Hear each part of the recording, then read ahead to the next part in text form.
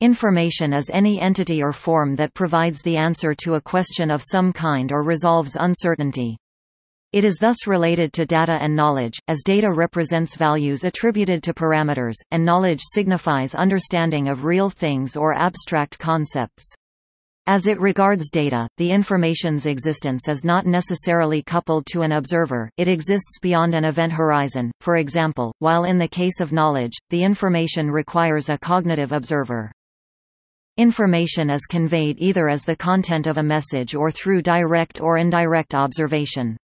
That which is perceived can be construed as a message in its own right, and in that sense, information is always conveyed as the content of a message. Information can be encoded into various forms for transmission and interpretation. For example, information may be encoded into a sequence of signs, or transmitted via a signal. It can also be encrypted for safe storage and communication.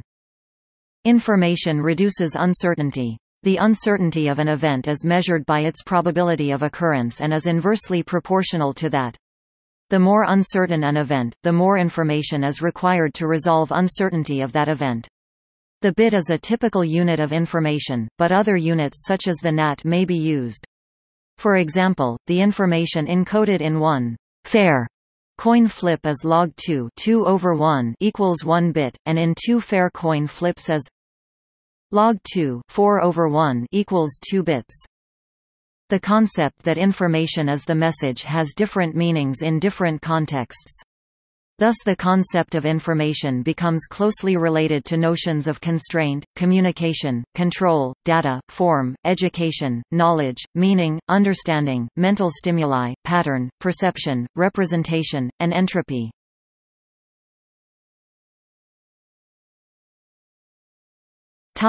Etymology.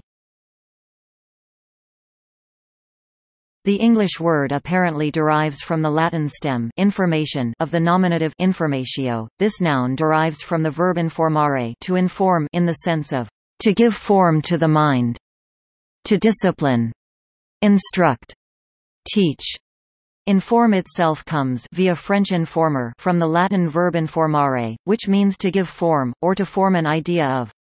Furthermore, Latin itself already contained the word informatio meaning concept or idea, but the extent to which this may have influenced the development of the word information in English is not clear.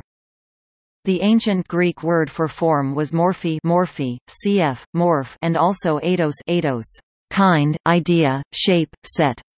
The latter word was famously used in a technical philosophical sense by Plato and later Aristotle to denote the ideal identity or essence of something. See theory of forms. Eidos can also be associated with thought, proposition, or even concept.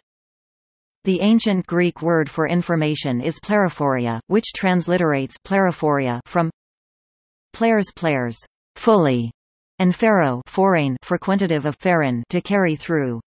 It literally means, bears fully, or conveys fully. In modern Greek the word pleriphoria is still in daily use and has the same meaning as the word information in English. In addition to its primary meaning, the word pleriphoria as a symbol has deep roots in Aristotle's semiotic triangle. In this regard it can be interpreted to communicate information to the one decoding that specific type of sign.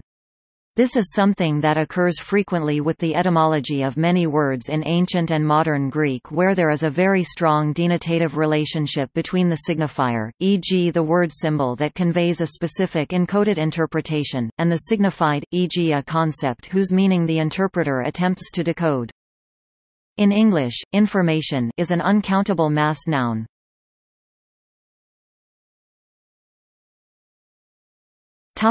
Information theory approach. In information theory, information is taken as an ordered sequence of symbols from an alphabet, say an input alphabet chi, and an output alphabet y. Information processing consists of an input-output function that maps any input sequence from chi into an output sequence from y. The mapping may be probabilistic or deterministic. It may have memory or be memoryless.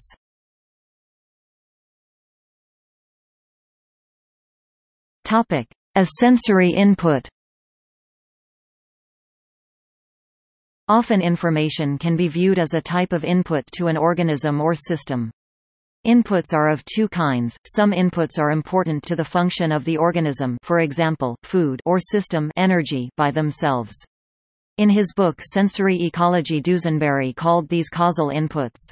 Other inputs information are important only because they are associated with causal inputs and can be used to predict the occurrence of a causal input at a later time and perhaps another place. Some information is important because of association with other information, but eventually there must be a connection to a causal input. In practice, information is usually carried by weak stimuli that must be detected by specialized sensory systems and amplified by energy inputs before they can be functional to the organism or system. For example, light is mainly, but not only, e.g. plants can grow in the direction of the light source, a causal input to plants, but for animals it only provides information.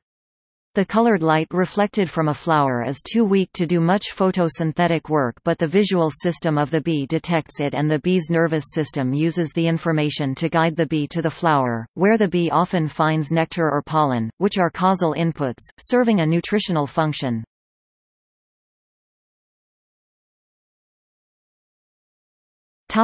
As representation and complexity. The cognitive scientist and applied mathematician Ronaldo Vigo argues that information is a concept that requires at least two related entities to make quantitative sense. These are, any dimensionally defined category of objects S, and any of its subsets R, in essence, is a representation of S, or, in other words, conveys representational and hence, conceptual information about S. Vigo then defines the amount of information that R conveys about S as the rate of change in the complexity of S whenever the objects in R are removed from S under Vigo information. Pattern, invariance, complexity, representation, and information, 5 fundamental constructs of universal science, are unified under a novel mathematical framework. Among other things, the framework aims to overcome the limitations of Shannon-Weaver information when attempting to characterize and measure subjective information.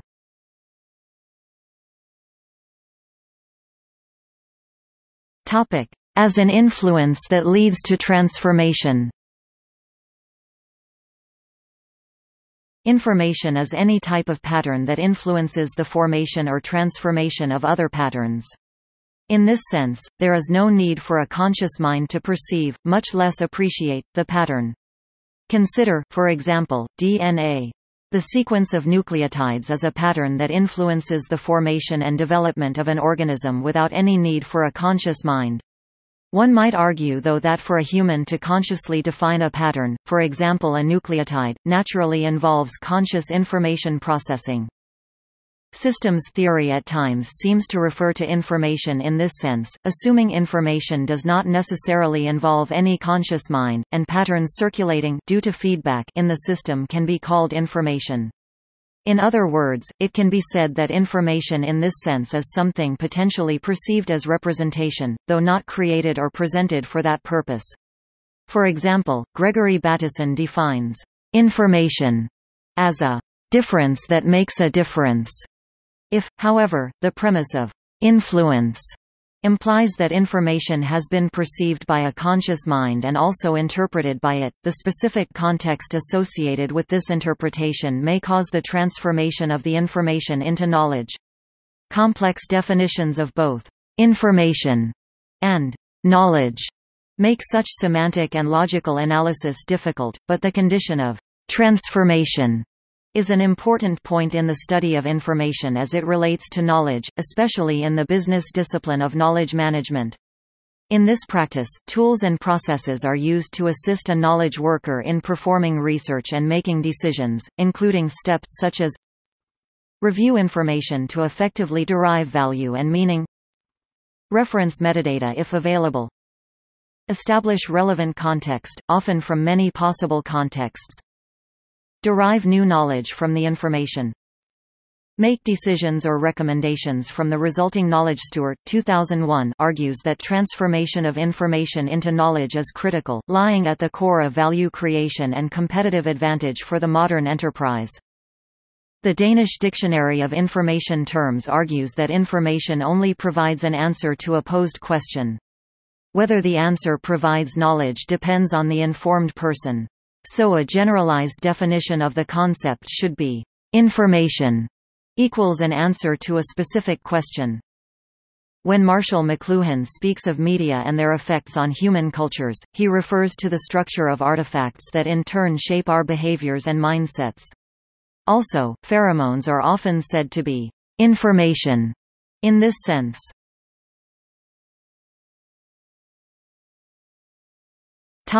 As a property in physics. Information has a well-defined meaning in physics. In 2003, J.D. Bekenstein claimed that a growing trend in physics was to define the physical world as being made up of information itself, and thus information is defined in this way. See digital physics. Examples of this include the phenomenon of quantum entanglement, where particles can interact without reference to their separation, or the speed of light. Material information itself cannot travel faster than light even if that information is transmitted indirectly. This could lead to all attempts at physically observing a particle with an entangled relationship to another being slowed down, even though the particles are not connected in any other way other than by the information they carry. The mathematical universe hypothesis suggests a new paradigm, in which virtually everything, from particles and fields, through biological entities and consciousness, to the multiverse itself, could be described by mathematical patterns of information. By the same token, the cosmic void can be conceived of as the absence of material information in space, setting aside the virtual particles that pop in and out of existence due to quantum fluctuations, as well as the gravitational field and the dark energy. Nothingness can be understood then as that within which no matter, energy, space, time, or any other type of information could exist, which would be possible if symmetry and structure break within the manifold of the multiverse, i.e. the manifold would have tears or holes. Another link is demonstrated by the Maxwell's demon thought experiment. In this experiment, a direct relationship between information and another physical property, entropy, is demonstrated. A consequence is that it is impossible to destroy information without increasing the entropy of a system. In practical terms, this often means generating heat. Another more philosophical outcome is that information could be thought of as interchangeable with energy. Toyabe et al. Experimentally showed in Nature that information can be converted into work.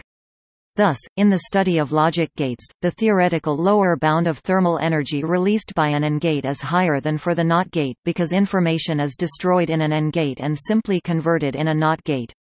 Physical information is of particular importance in the theory of quantum computers.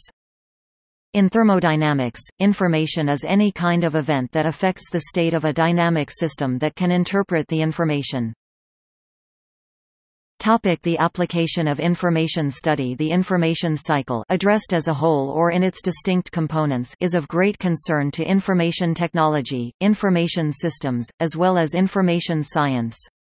These fields deal with those processes and techniques pertaining to information capture through sensors and generation through computation, formulation or composition, processing including encoding, encryption, compression, packaging, transmission including all telecommunication methods, presentation including visualization, display methods, storage such as magnetic or optical, including holographic methods, etc. Information does not cease to exist, it may only get scrambled beyond any possibility of retrieval within information theory. See lossy compression. In physics, the black hole information paradox gets solved with the aid of the holographic principle. Information visualization, shortened as InfoVis, depends on the computation and digital representation of data, and assists users in pattern recognition and anomaly detection. Information security, shortened as InfoSec, is the ongoing process of exercising due diligence to protect information, and information systems, from unauthorized access, use, disclosure, destruction, modification, disruption or distribution, through algorithms and procedures focused on monitoring and detection, as well as incident response and repair.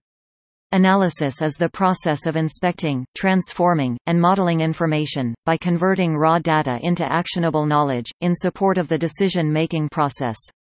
Information quality, shortened as INFOQ, is the potential of a dataset to achieve a specific scientific or practical goal using a given empirical analysis method. Information communication represents the convergence of informatics, telecommunication and audiovisual media and content.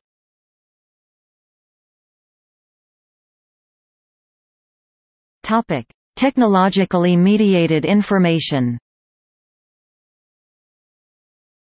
It is estimated that the world's technological capacity to store information grew from 2.6 optimally compressed exabytes in 1986, which is the informational equivalent to less than 1730 MB CD-ROM per person, 539 megabytes per person, to 295 optimally compressed exabytes in 2007.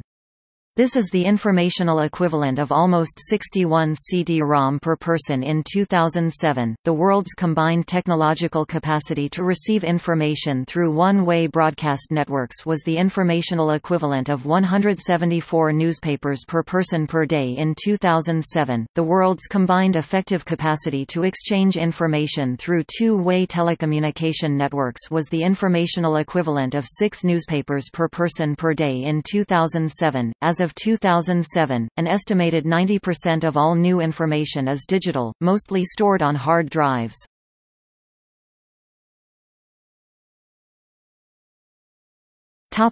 As records. Records are specialized forms of information. Essentially, records are information produced consciously or as byproducts of business activities or transactions and retained because of their value. Primarily, their value is as evidence of the activities of the organization, but they may also be retained for their informational value. Sound records management ensures that the integrity of records is preserved for as long as they are required. The International Standard on Records Management, ISO 15489, defines records as information created, received, and maintained as evidence and information by an organization or person, in pursuance of legal obligations or in the transaction of business. The International Committee on Archives Committee on Electronic Records defined a record as a specific piece of recorded information generated, collected or received in the initiation, conduct or completion of an activity and that comprises sufficient content, context and structure to provide proof or evidence of that activity. Records may be maintained to retain corporate memory of the organization or to meet legal, fiscal or accountability requirements imposed on the organization. Willis expressed the view that sound management of business records and information delivered. 6 Key requirements for good corporate governance: transparency, accountability, due process, compliance, meeting statutory and common law requirements, and security of personal and corporate information.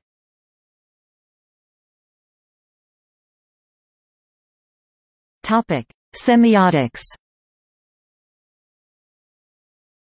Michael Buckland has classified information in terms of its uses: information as process, information as knowledge, and information as thing.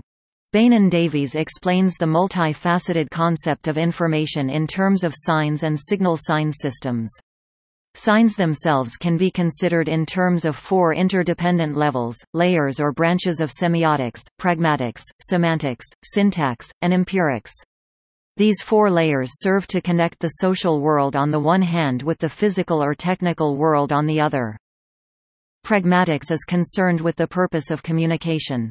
Pragmatics links the issue of signs with the context within which signs are used. The focus of pragmatics is on the intentions of living agents underlying communicative behavior. In other words, pragmatics link language to action. Semantics is concerned with the meaning of a message conveyed in a communicative act. Semantics considers the content of communication. Semantics is the study of the meaning of signs, the association between signs and behavior. Semantics can be considered as the study of the link between symbols and their reference or concepts, particularly the way that signs relate to human behavior. Syntax is concerned with the formalism used to represent a message. Syntax as an area studies the form of communication in terms of the logic and grammar of sign systems. Syntax is devoted to the study of the form rather than the content of signs and sign systems. Nielsen 2008 discusses the relationship between semiotics and information in relation to dictionaries. He introduces the concept of lexicographic information costs and refers to the effort a user of a dictionary must make to first find, and then understand data so that they can generate information. Communication normally exists within the context of some social situation. The social situation sets the context for the intentions conveyed pragmatics and the form of communication. In a communicative situation, intentions are expressed through messages that comprise collections of interrelated signs taken from a language mutually understood by the agents involved in the communication. Mutual understanding implies that agents involved understand the chosen language in terms of its agreed syntax, syntactics, and semantics. The sender codes the message in the language and sends the message as signals along some communication channel, empirics. The chosen communication channel has inherent properties that determine outcomes such as the speed at which communication can take place, and over what distance. See also